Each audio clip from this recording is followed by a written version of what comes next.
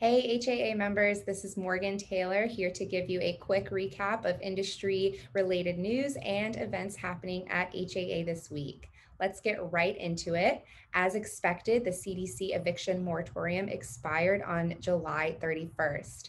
The Biden administration allowed the order to expire over the weekend while urging Congress to pass emergency legislation to create a statutory moratorium. However, Congress declined to proceed. Residents who used the moratorium to evade eviction while not paying rent are now liable for all current and past due rent. JP courts should be operating as they were pre-pandemic. Rental assistance is still available for any resident who needs help. See yesterday's newsletter for more information.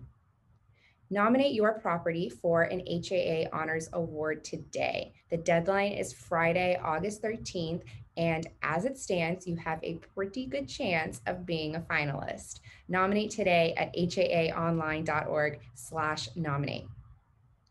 The ambassadors are back at it tomorrow, Wednesday, August 4th at Kirby Ice House off Gessner for their monthly meeting. For new suppliers, consider joining the supplier orientation via Zoom.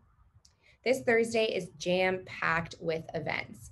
Katie Rigsby is back teaching Avenues, HAA's professional development series, and she is taking you on Leadership Lane for a session titled Leadership First Management, What is the Difference?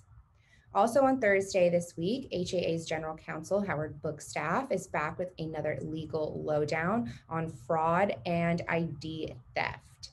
And to end Thursday on a high note, the 2021 HAA Next Spelling Bee benefiting the HAA PAC is also on Thursday and open to all HAA members. You can bid to save or sabotage spellers on stage. Should be a really fun event. You can register for all of these events I mentioned and learn more about them at haaonline.org/events.